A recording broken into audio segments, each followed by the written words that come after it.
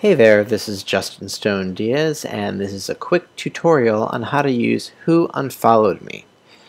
This tutorial assumes that you have a Twitter account and that you're aware of the practice known as chumming, where followers will follow you back and then eventually unfollow you. Depending on your social media goals, you may want to check to see who's unfollowing. If you want to do that, this is a great tool for doing it.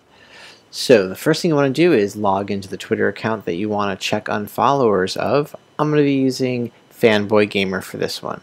So what you want to do is go to Who Unfollowed Me, and then down in the middle here in the left you can click here and log in with your Twitter credentials. And once it's logged in, it'll bring you to the dashboard. Who Unfollowed Me offers several options. The thing we'll be covering is just unfollowers and how to check for them. So over in the right corner here, click on Check Unfollowers.